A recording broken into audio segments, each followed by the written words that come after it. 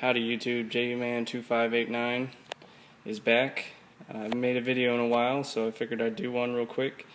I got a Tagua outside the waistband leather retention strap that just doesn't quite match with my everyday outfits for work. I work in a professional environment, so I got to wear tucked in shirts at all times, and with Oklahoma passing an open carry bill and all, looks like I'm going to be able to accomplish this quite well. This is for my XD9 subcompact. I've got some neat's foot oil here, commonly used for saddles and different type of tack for horses. And I'm going to try and get it to as close to this as possible. So basically the whole principle is you just need to soak the leather in the oil, wipe it all real well, get it nice and even, and it'll actually dye as well as soften, lubricate, and protect against moisture of the leather. So I got this bucket here. I'm going to pour a little bit in the bucket, kind of swish it around, take some shop rags, and wipe the excess off, let it dry for about an hour, and then if it's not dark enough, then just repeat. So I'll check back to you once I get that.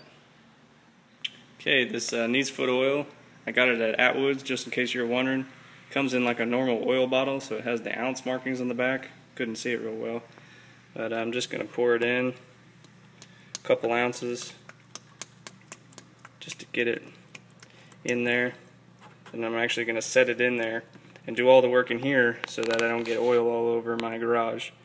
I know that'll be messy, as it always is. So let's drop that in there. And then I got to use two hands to start covering it, so I'll check back in with you. Thanks. This is what it looks like after a quick first coat. As you can see, the edges took really well. That's just one coat, and it's already darker than my belt, which is fine. It'll go a lot better than with this light tan. And the tan did get darker a little bit, not much, but I'm gonna keep wiping it down real good. And it's kind of, really oily, so that's why it's nice to keep it all in that bucket until you're wiping it down. But I'll check back in after the second coat.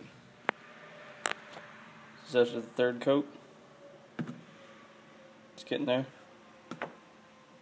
For whatever reason, this front doesn't want to take, but it just takes coating and letting it sit for 10-15 minutes. It gets darker as it sits here. You'll actually see the oil. It won't be really oily anymore because it's actually absorbing it into the leather, but it really does make it a lot softer.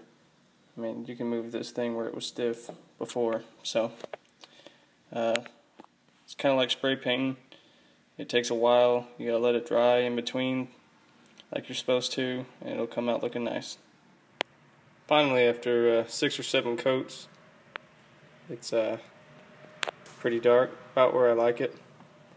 There's some spots that just wouldn't take. That's why I had to do it 6 or 7 times, allowing this dry in between. There's a small spot here that took forever, and then right in this corner took forever. But you just keep treating those single spots and then wipe it down. I got it pretty even, so it stayed even, so we don't have one spot that's darker than the other. But that's about it. The leather is incredibly soft.